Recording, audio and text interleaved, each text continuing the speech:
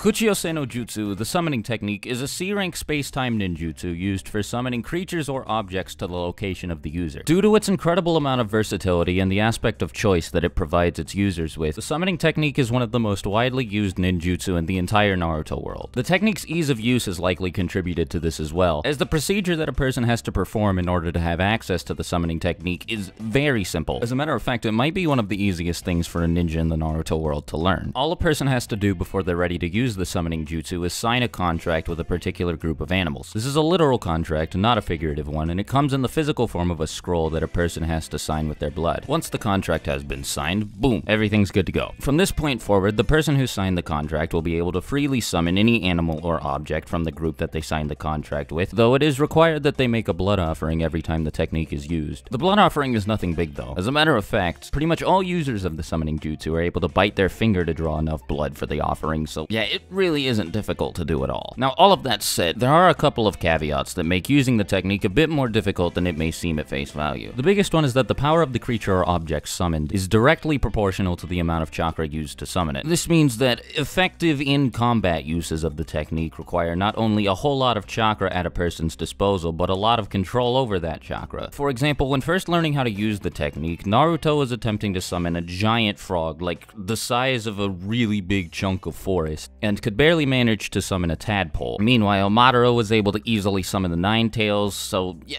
I think you get the comparison here. This might not be a problem for some people, as not everybody wants the ability to summon giant kaiju monsters. Just take a look at Kakashi. He's perfectly fine just summoning a group of tiny dogs. But it is worth noting for the sake of making it clear that not everybody can summon gigantic killer death monsters. The other most notable weakness of the summoning technique is that summoned creatures don't have to listen to their summoner. Gamabunta made this very clear to Naruto, as he wanted no part in being told what to do by a little genin. So when attempting to summon incredibly powerful creatures, it's in a shinobi's best interest to earn that creature's respect. This weakness doesn't apply to objects though, which the summoning technique is clearly capable of transporting. Users of it can summon shuriken, gigantic Rashomon walls, puppets, and even a torture chamber. So, I mean, yeah, like really, if it exists, you can summon it. Without a doubt, the best example of the jutsu's versatility and potential power is the Impure World reincarnation technique, which, well, I explained everything that technique does in a separate video, so maybe you might want to go check that out. Anyhow, that's gonna be all for today. Thank you for watching the video all the way to the end. If you do decide to subscribe, well, hopefully I'll see you in my next video. And yeah, I'll talk to you guys later. As always, hope you guys have a fantastic day, and I'll talk to you later. Swagkage out. Bye.